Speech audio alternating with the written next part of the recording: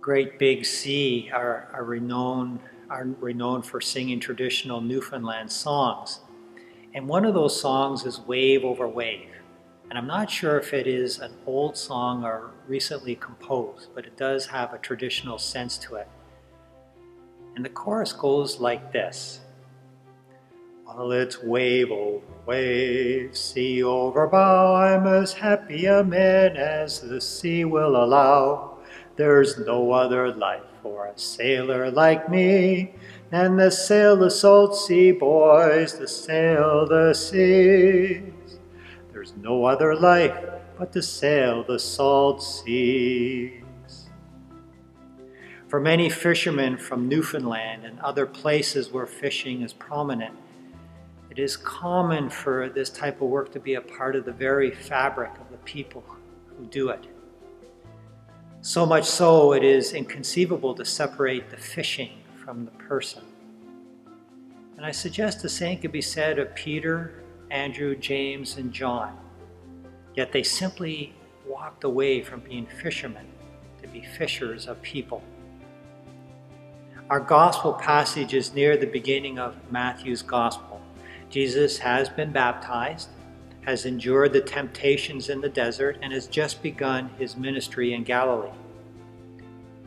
Jesus has just started his job, so to speak. Now he is calling forth his first disciples. A couple of points are worth noting here. Firstly, from what we can tell, the fishing industry at the Sea of Galilee in Jesus' time was a healthy industry. It would have provided a good and stable income.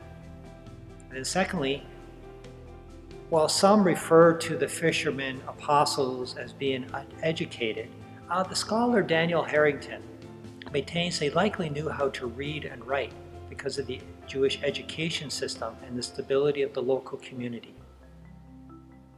As well, they likely had a solid formation in their faith and were part of a real and active faith community.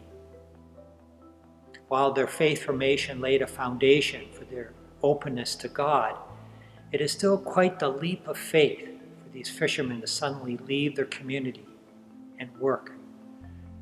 To leave their community and work and to go and follow Jesus. For most of us, we will not have such a dramatic calling to pick up and leave to follow Christ. It's not ruled out. Yet each day, in more subtle ways, Jesus calls us to leave a part of us or part of what we are doing to follow him. May we be open to such callings as we take our steps and at times leaps of faith in answering Jesus' call to be fishers of people.